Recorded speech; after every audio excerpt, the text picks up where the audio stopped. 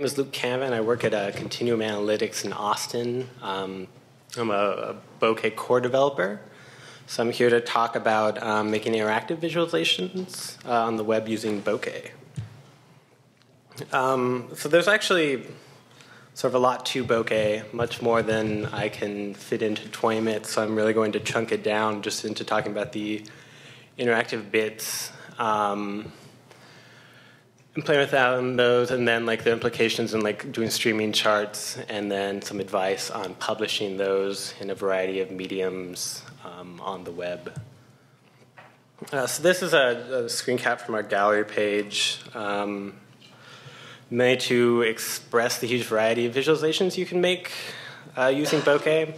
There's sort of three levels of the plotting API. There's a high-level charts interface in which you can make very sort of canned, like bar charts, time series, like one-liners. And then in levels below that, there's a plotting, what we call modeled interface, where you can do some really unique stuff based on low-level canvas primitives that we call glyphs. So it's your recs and your rays. So you can really do very expressive visualizations in like the sort of D3 style. So when evaluating a new library, like the first question I ask is like, why should I use it? Like, was it offered for me? Bokeh at its core is really a web-first plotting library. So it outputs HTML canvas elements. So you actually open and interact with them in your browser, as opposed to Matplot has several sort of backends, PNG and SVG and all these. We feel like we really do well in terms of novel graphics, like I said. Interactive visualizations, the fact that we're sort of based in the browser, you can take advantage of a lot of the sort of like JavaScript niceties. Especially in terms of like scroll events and click events and these sort of jQuery-esque interactions. If you have small and medium-sized data, I think I'm off by an order of magnitude. Generally, you have to keep yourself below 100,000 points. Bokeh, and I'll talk about this in a sec, all of the sort of data to make the plot is actually embedded in your HTML document. So really this limit is actually a sort of browser limit, where if you're trying to plot 10 million points, you'll actually cause your browser run out of RAM and it'll slow down. And usually you'll run into those problems where, like, not that it won't render the plot, but if you're trying to do interactions really quickly, like you're trying to like scroll real quickly or zoom real quickly, where you're causing this re-render loop to run over and over, you'll see a lot of stuttering. Another benefit, too, is then you get this sort of nice web interaction with no or like minimal JavaScript. I think early in the history of Bokeh, like there was a hard line saying like no JavaScript ever, and they've sort of softened on that to sort of capture some unique abilities. And their even work is you sort of see these like modal use cases where a lot of people are doing the same things, and we'll like encapsulate those in Python. And it's becoming a stable, popular library. We got over 3,000 like stars on our GitHub page. We're nearing in on 10,000 commits. I think someone's promised a beer when they're that person. We have like over 125 contributors, so it really is like starting to get pretty big and pretty out there. So in a 20-minute talk, I hate to talk about architecture, but it's sort of, if you can wrap your mind around it, helps at least me understand what's going on. The real sort of magic of Bokeh is this Bokeh JS layer. But starting at the top, I guess, Bokeh, it makes what we call plot objects that when you call like a repr method on, it serializes and returns just a JSON, like a declarative JSON spec that's consumed by Bokeh.js, and actually that's what renders your canvas and HTML elements. because we have this JSON scene graph intermediate that we call it, Bokeh.js at least isn't sort of Python specific, so there's actually a lot of different language bindings for Bokeh.js. There's Bokeh Scala, made by a colleague named Almar Klein. There's R-Bokeh. There's actually a Julia Bokeh, which one of my colleagues is Jim Christ is a Julia developer and says it's actually like the most common Julia plotting library is Julia Bokeh. And there's a few others, the Lua binding. And so we really appreciate that flexibility. And then you'll see later, like most of the interactivity comes from mutating this JSON scene graph. So when you sort of want your interactivity, it's like if you use like a box zoom and you zoom over an area of the plot, what's actually happening is in this JSON scene graph, you're just changing the range that's shown in the plot and then triggering Bokeh.js to reconsume and re-render the plot. So let's talk about tools and widgets. And so tools are interactions on the canvas element, and we'll show these real quick.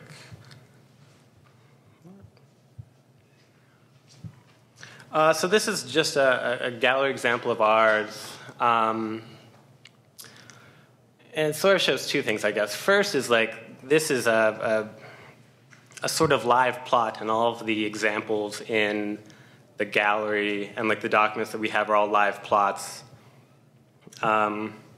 Because the plots are just sort of HTML canvas elements. So like we have a pan tool so you can click and drag it around.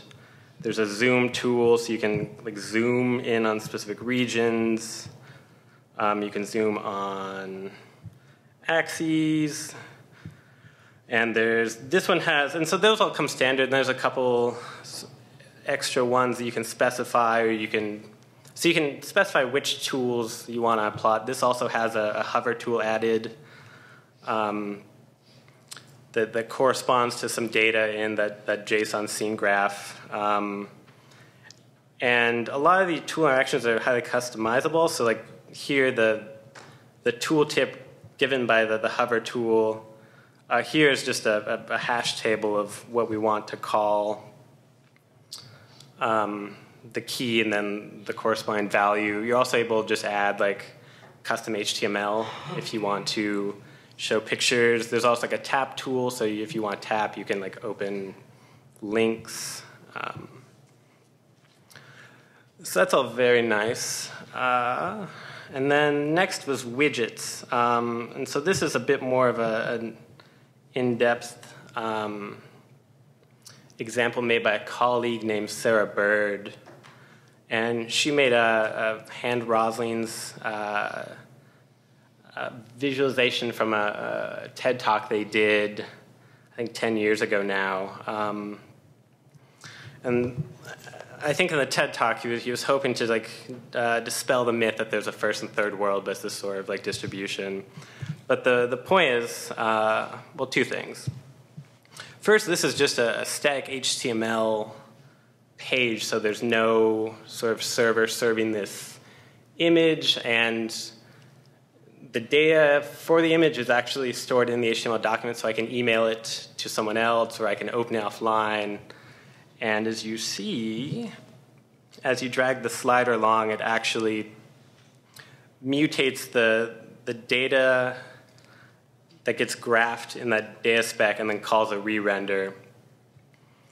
So you can make these sort of very nice visualizations. I will warn you that these like bokeh plots, I guess, won't get rendered, however, on sort of static hosted like a MB viewer, or GitHub now renders IPython notebooks because they won't execute arbitrary JS as a security measure. So you won't see a plot. If you use something like a Binder, or Anaconda has a new hosted sort of notebook server, then it will work fine. So the next thing was to sort of dive into why this example works. So where this example used 0.js, this one sadly I think has 5 lines. So we're actually going to look at what those are. So the Gapminder example actually uses what we call a custom JS callback. So a lot of the tools and widgets have a callback attribute. And to that, we're currently encapsulating what we see as sort of normal user use cases. So we see a lot of people like want to be able to click a state on a map and have it like pop up a link. So that's why we've encapsulated very well. But for stuff that like people need a little bit more flexibility, we have this like custom JS callback. So here you see all Sarah really did is she is getting the slider value and then setting the data source as the XY for where that ball is for that year, and then changing the year on the transparent back, and then just triggering a re-render. And so that's great. And so that's what I found personally is that you usually, if you're willing to write like 10 lines of really ugly JavaScript, which is my sort of MO, you can get some really sort of neat dynamic interactions. So next is the, column data source stuff. So this is just to hold in your mind real quick. So if you're making a plot, like if you're making a bar chart, say you can pass like an X array and a Y array, and when your model gets sort of serialized this JSON thing, the data gets stored in a model called like column data source, and that's how Bokeh sort of maps like what column needs to be graphed in what way. Similarly, you can sort of specify this column data source on the Bokeh side and send like as a key value pair, I guess, and specify that the key is a string and then pass in this source and it'll work. So now we're going to a flashy example. So in terms of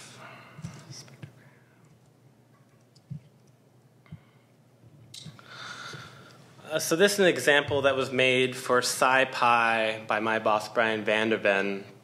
And it's actually using my laptop microphone to capture sound and run an FFT and do some analysis. So this is just it's a single-page Flask app that uses some CoffeeScript on the front end to actually like manage like the pause and run button, and then trigger the re-rendering. And so all the CoffeeScript we're really doing is pulling every couple of milliseconds the input to the speaker, mutating this data source in the sort of JSON scene graph, and triggering re-render. And so the two sort of takeaways from this is like, one, this is actually fairly highly responsive in terms of there's very little sort of stuttering. So you can actually do what I again called like medium performant visualization. Like if you're doing like really extreme sort of image, like tile, like you want like a tile manager, we're not quite there yet, but this is pretty good. And second, we think it's or we really try hard to have like our projects be very customizable.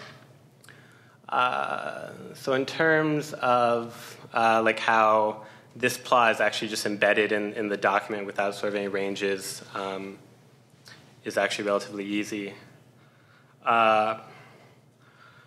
We added a new sort of support for remote data sources. So instead of having a model in your scene graph called data source, we now actually have support for like embed a script that makes AJAX calls. So, hoping this doesn't work or does work because it crashed my browser. It is working. So we're just, the Flask app is just serving data at this localhost 5000/data. So we have this new AJAX data source where you can point it at the URL and set a polling frequency. And then when you do show, it gets serialized, and here I'm embedding the notebook.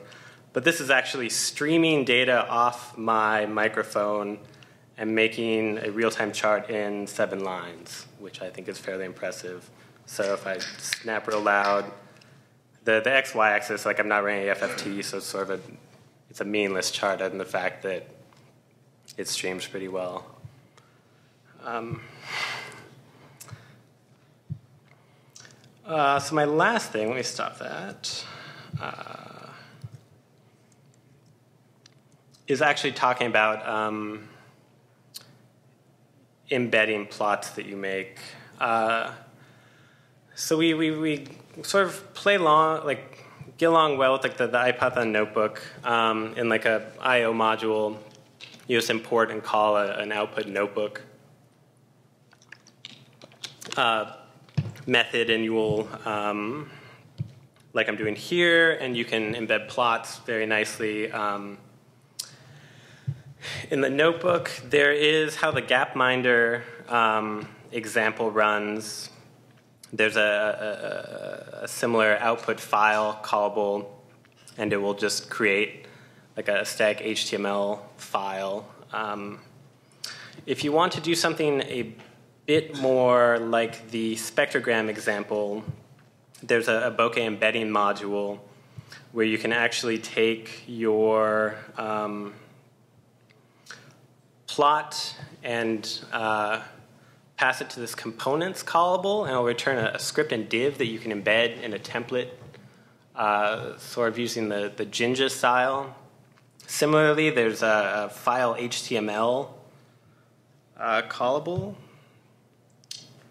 I forget now, but that's how.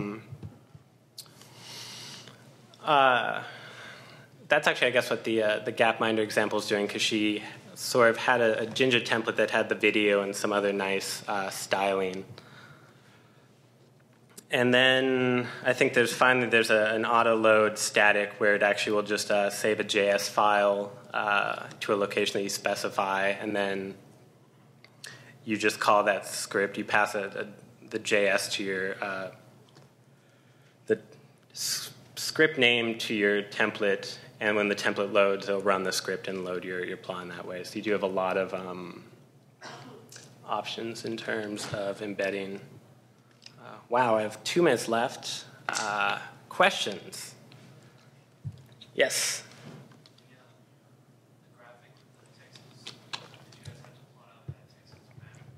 Yes, we do support GeoJSON as a format, but yeah, it's plotted out as what we call patches, which I think is actually what it might be called in D3.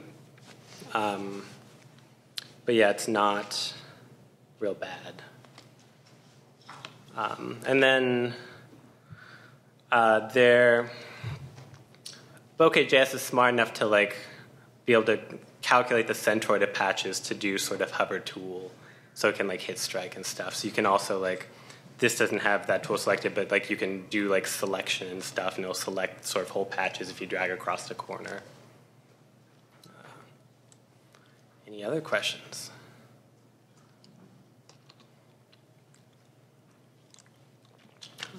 Well, great. Thank you so much.